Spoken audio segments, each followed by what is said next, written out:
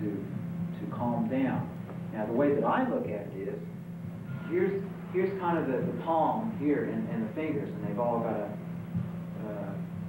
be stretched. You know, if you use a muscle, if you use it especially in a restrictive motion, in a motion that requires tension, you're going to have to stretch it out, and so you can get blood back in there. Now, I've been thinking about my whole body as, like, this is my palm, you know, and here's my fingers. So I've been, you know, if you spend a lot of time, if you look at yourself in a mirror, and I would say, please get a mirror, you know, look at yourself, you know, if you don't like the way you look, put a bag over your head. Please look at your body. Please look at your body and see what's starting to get hung up a little bit, you know. Because I got real hung up, you know, I had neck problems, arm problems. So right afterward, you know, I do a lot of this on stage. And I'm hunched over sometimes. So what do you do? What would seem like I would need to do? You know, I just stand like this sometimes, you know, feel the electricity kind of say, oh gosh, I've been stuck in here long. And then every time, every day, you know, I just get, this is really good for your shoulders. Fly out position.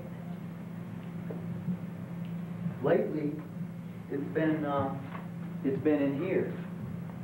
So I get these two chairs, and I stand on my head with my shoulders like touching here. And just stand on the chair so that the weight comes. It's very important to learn how to relax if you're going to play a musical instrument, or stretch. Hopefully, you can do both. If you stretch and relax and breathe at the same time, it's very important. And when you start stretching and relaxing and breathing with your body, it's amazing what happens to your music. The sense of rhythm starts to breathe. And that's what it's all about. It doesn't really matter how fast you play or what you play or what the harmony is or what the composition is. It's whether or not it grooves, right?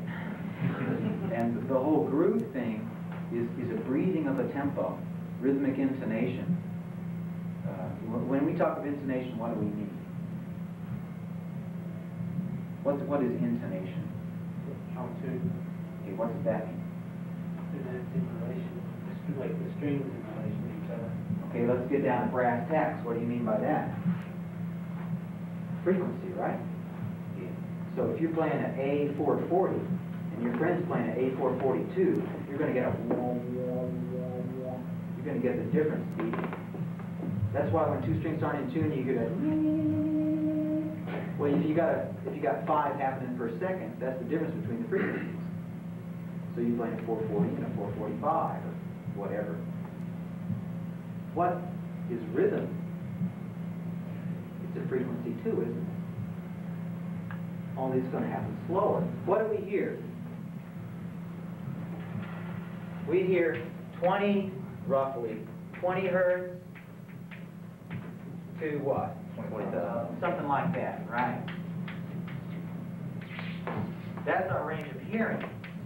Okay, well, what if something happens 10 hertz?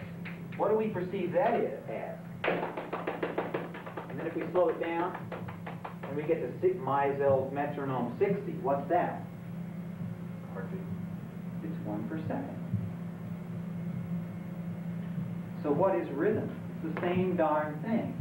So if you're grooving, you know, to a metronome, you aren't really going with the metronome. You're using the metronome as a marker. You see what I'm trying to say? You can go right with the metronome and be just perfectly intonated, perfectly in tune with that machine. Who wants to be in tune with the darn machine? Right? You want to be in tune with something that's alive. So your rhythm's got to be breathing. And so that's one thing that I just wanted to tell you that I've been learning lately. It's extremely important to communicating what you're thinking and feeling. That you breathe. You say, hey, here I am. I have the breath of life. And this is coming through my sense of rhythm. So the study of that is just as important as learning how to go with that. Thank you very much.